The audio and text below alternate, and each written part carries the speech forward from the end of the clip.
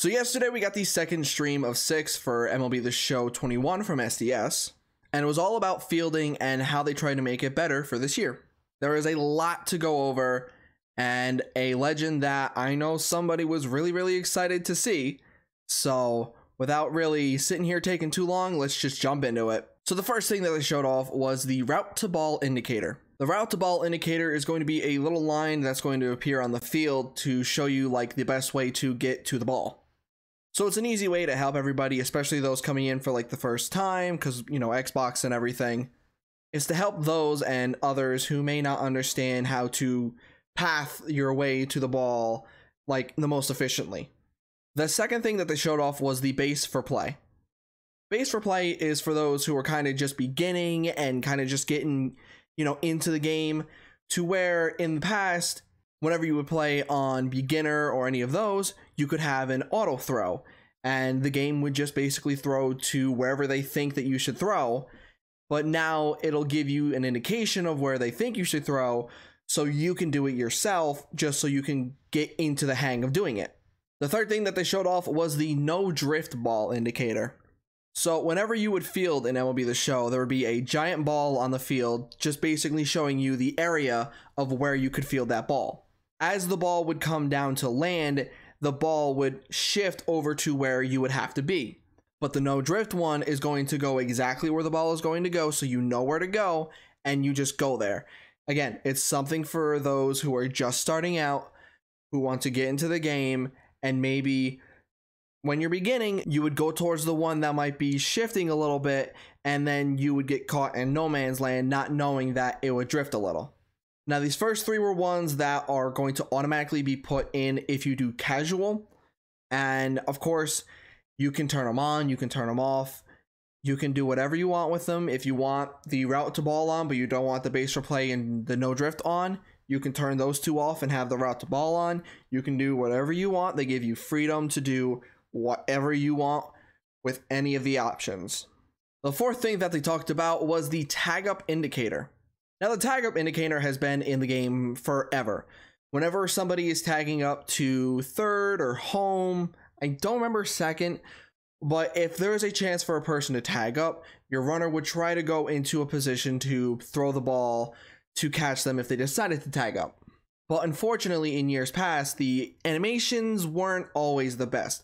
Sometimes you would be just sitting there waiting for the ball. Even though you wanted to go behind it, it would force you there, so you could not move. This year, however, they said that they added a ton of animations so that no matter where you're coming in for the ball, you will almost definitely get a running animation to get the most out of your throw. The next thing that they talked about was the robbing a home run indicator. Now, this is something that we have seen for a little bit now when they did the first or second coach video, if I'm not mistaken. And to put it in simple terms, there's going to be 3 arrows on the wall. If you can rob a home run, it's going to go from yellow to green. It's going to go 3 yellow, 2 yellow, 1 yellow, and then 3 green as the greens fill up. And it also looks like that in this year, they even added a way to jump over the wall to catch some of the balls. That way you're kind of not just going at the wall and just kind of going just a little above it. Like if there's a ball that's a little past and you kind of need to reach over the wall to get it, it looks like those will also be potentials that we can do this year. Next up, they talked about the extreme catch indicator. The extreme catch indicator was a thing that they added last year, where if a ball was coming at you like fast speed but kind of low at the ground, you could decide, do you want to dive or do you want to play it safe and maybe play it off of a bounce? It's going to be the same this year, but they also added an indicator at the wall.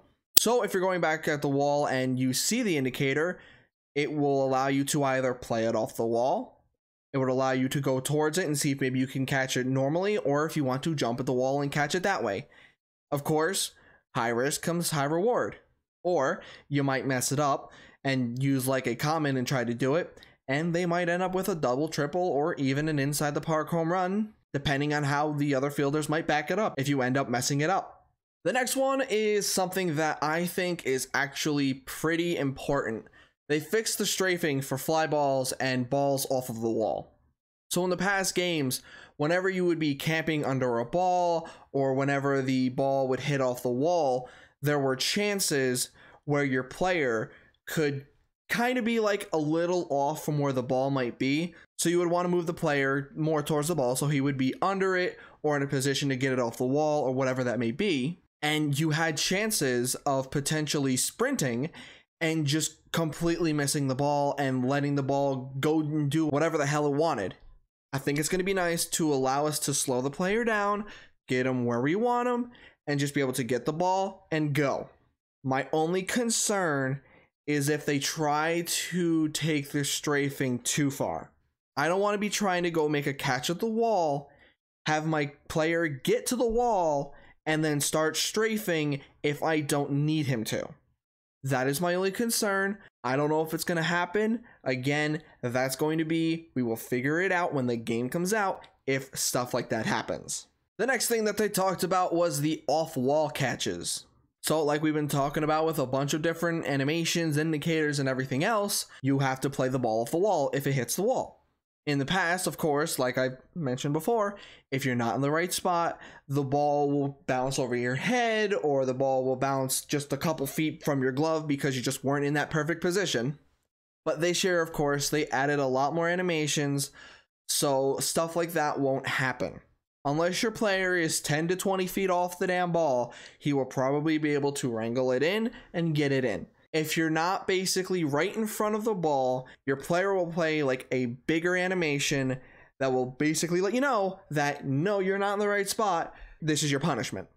You'll still be able to get the ball in, but you're going to have to wait an extra second or two, and that could end up costing you the run. But I feel like it's so much better than just getting to the ball, having it roll just slightly past your glove, and then you got to go chase it down anyway. Next, they talked about the jump catches. Now, the jump catch is as simple as it honestly sounds. When you're at the wall, you can jump to make the catch. But, of course, it's probably going to be a hell of a lot more effective this year, where if you're at the wall and the ball might be just going over, in the past, you would need to like run around in circles, go back to the wall to maybe rob the home run if it's going to do that. Where this year, it looks like you may be able to stand at the wall and just jump up to get it, rather than having to do the whole circle thing. And of course, if the wall is a lot taller, like in Boston or in Minnesota, then you should be able to just go under it. I don't know if ones off of the wall like that will be automatic or if you need to press the jump button. That is something that I still need to figure out and see. We're almost getting to the end. We got a few more things to go. So the next thing is the off Z-axis catching. Now, everybody who was watching the stream basically said, what the fuck is that? And it doesn't make a lot of sense until you see it in action or actually hear what the hell they're trying to talk about. The off Z-axis catching is when a fielder is running towards the ball. They might be running straight at where they think it's going to go, and maybe they get there a little too early, so the player will kind of turn in to cut off the ball to be able to throw it in. The thing is, it's nice that they're doing that because in years past, if you were doing what I basically just explained, you would run right past the ball and the ball would roll all the way to the damn wall. So this is a way to allow you to go where you want to go, and the player will be able to kind of direct himself, hopefully, to the ball, get it, and throw it in.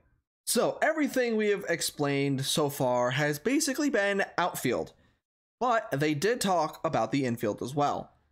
Not as extensively, but they did talk about a few things. The first infield thing they talked about were the dribblers and bloopers. So in the past, whenever there were dribblers, you know, kind of back to the pitcher or up the middle towards the second baseman and shortstop, there could be times where you would kind of lose your depth perception and run right past the ball, or you thought the ball was here, but it was actually 5 more feet behind you and you just couldn't get to the ball. Or you're ahead of the ball, like with the off Z-axis catching. This year they added things to where your infielders will be able to get to the ball, cut the ball off, hopefully kind of get the ball, maybe hopefully like an inch or two behind them if it works that way, and be able to throw it rather than just running past the ball. And of course, with the bloopers, last year, there were so many bloop hits. So many bloop hits. And they explained why it happened. They weren't expecting that many bloopers to be hit, and they just didn't have a lot of animations to catch them. They said that this year they added a lot more animations to catch bloopers, so the numbers of hits should go down. Next, they talked about the catcher and the catcher's pop time. So for those who may not know what catcher's pop time is, it is the amount of time that the catcher can take the ball from his glove as soon as it hits the glove, that he can take it and throw it to second base for a stolen base attempt. A good number is under 2 seconds, like they said in the video, and they wanted to take into account the player's actual, like, I'm guessing it's going to be like the average and kind of fluctuate around that, their, I guess, average pop time, and put it into the game itself. So players who have the better pop times will be able to throw the ball faster than those who don't. I don't know if it's going to be a actual stat in the game, like with speed, power, contact, fielding, arm strength. I don't know if it's going to be a stat that we can see, or if it's going to be something that we kind of just have to know. They didn't really go over that. And the last mechanical thing that they talked about were throwing accuracy meter changes. They made a couple changes to the throwing accuracy meter. So of course, like in past games, if you're trying to throw to a base and you get it into the green section, it will make the target, it will be perfect, and that's basically it. But they noticed that with everybody that they had watched and their own time playing the game, almost nobody would ever get it into the red section that were at the beginning or the end of the meter.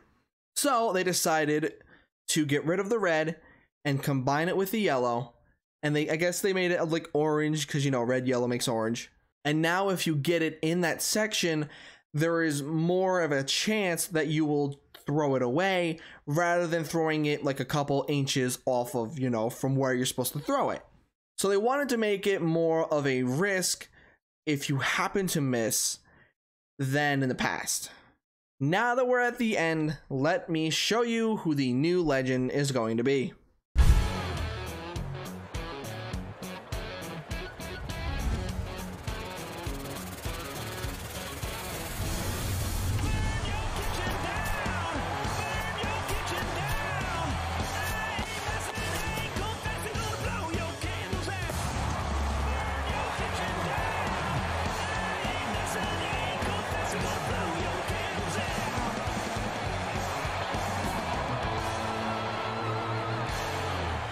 That's right, the new legend is Grady Sizemore.